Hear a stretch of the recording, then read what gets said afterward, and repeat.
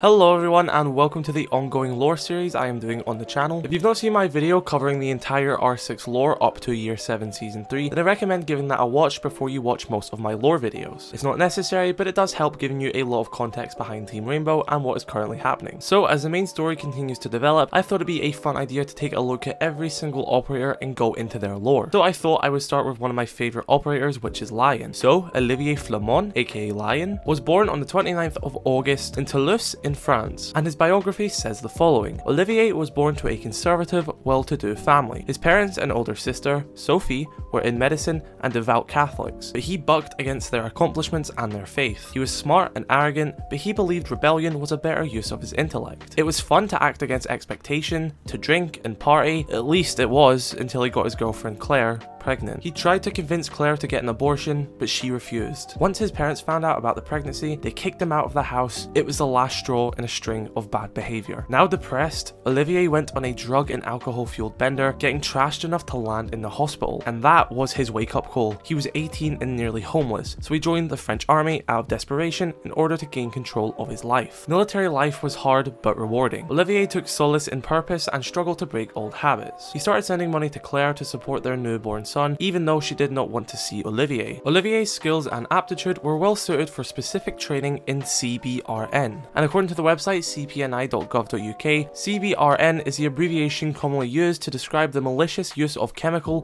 biological, radiological, and nuclear materials or weapons with the intention to cause significant harm or disruption. So Lion was now basically being trained in countering chemical warfare. The additional structure and strict discipline of advanced training allowed him to excel. He became a second level in combat rescuer and was quickly recruited into the 2nd Dragoon Regiment. Olivier worked primarily with their environmental monitoring sensors in support of the unit's role as a CBRN reaction force. He also developed a close relationship with the regiment's Catholic chaplain, Bertrand, who eventually spoke to Claire and convinced her that Olivier regretted his actions. He then arranged a reunion for them. It was a hard moment for Olivier. He met his son, Alexis, the child he wanted aborted, and the reality of his decision hit him hard. He had been selfish, pushing his girlfriend to do something because it inconvenienced him. More so, Claire was about to get married, and Alexis was already calling someone else his father. Everything he had done, putting his loved ones through hell, took a toll on him and shoved him into another wild depression episode that almost cost him his rank. Chaplain Bertrand helped Olivier through this crisis, and with it, he returned to the Catholic Church. Olivier swore he would do everything possible to rectify the pain he had caused, so he worked harder and sought more challenges. He grew a fascination for bacteriology and virology, specifically vector control, and according to Wikipedia, vector control is any method to limit or eradicate the mammals, birds, insects, or other arthropods which transmit disease pathogens.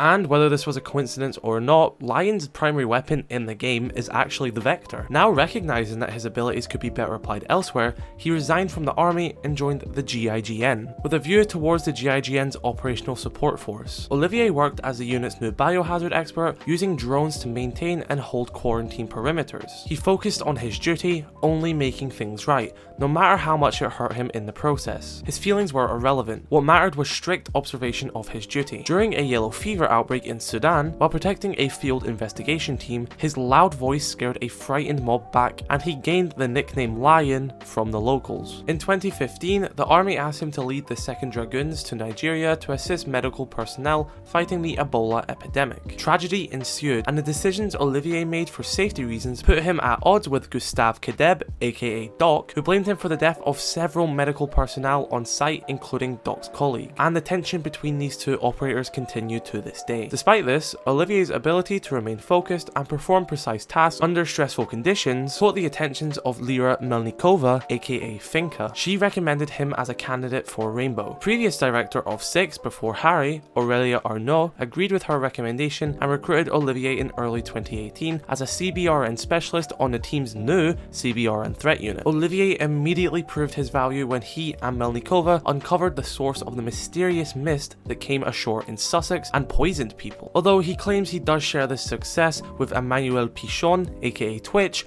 who provided him with his new aerial drone to locate the mist plume. Olivier has managed to stay in his son's life, but it is an awkward relationship. Alexis does not know how to call him father, and Olivier is not sure what it means to be a dad in the day-to-day. He has mended his bridges with his parents and sister, his return to the Catholic faith healing those wounds, and while his decision to be a soldier bothers them, he is no longer the thoughtless rebel. He is not a soldier to make life easy on his soul. He bears the weight of responsibility for what he has done, even though Bertrand constantly reminds him that forgiveness is in the heart of God. And that brings us to 2022, where Lion has been placed on the new Rainbow Six humanitarian squad, Wolfguard, under the leadership of Doc. And as of year 7 season 3, that is the furthest in Lion's story which we have reached. But there's still more information in his biography which gives us a deeper understanding of the character. So his first psychological profile states that Lion is a by-the-books operator because he doesn't trust his civilian instincts. Rules give him structure and allow him to control what he considers the pettier parts of his personality. They give him a safety net when conscience or arrogance could otherwise weaken his resolve and hurt more lives. He bears the weight of responsibility for what he has done and pushes himself to the limits as a form of corporal punishment. Unfortunately, Lion is arrogant and has rubbed some people, the GIGN and Rainbow, the wrong way. Doc thinks he lacks empathy necessary to help him in medical crises, while Lion thinks that Doc's humanitarianism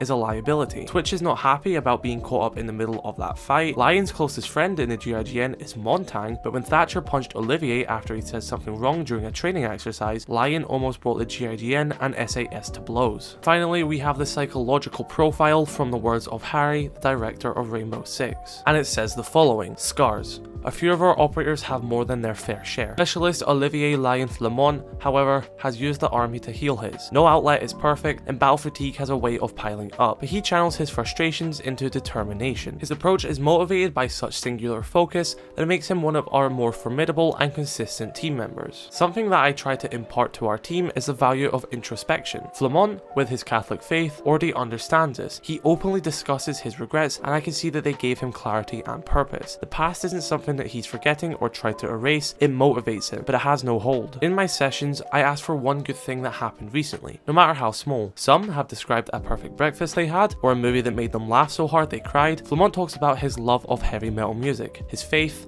and his son. While the pain of being disowned by his father may never truly fade, it's prompted Flamont to engage with his son more constructively. He treasures their relationship, perhaps because he realizes how close he came to never knowing Alexis at all. In the pictures Flamont shares with me, I can see the results of his efforts. 3 of our GIGN operator specialists, Twitch, Doc, and Lion, are all haunted by a shared tragedy. This friction over Flamont quarantining doctors and nurses who later died can't continue. Joint sessions with Kadeb and Flamont are already planned. We will resolve this one way or another. Flamont tells me that thanks to his military service, he's reinvented himself, but that suggests a different person. I think it's more of like a reshaping, a dedicated operator, a tireless volunteer, a caring father. He's always been these things. His tattoo, the French army's motto, "Give me a chance to shine," tells Flamont's story. For him to continue growing, he will have to accept his intrinsic abilities to change. And that is the story of Olivier Flamont, aka Lion. Have a great day everyone, I'll catch you later.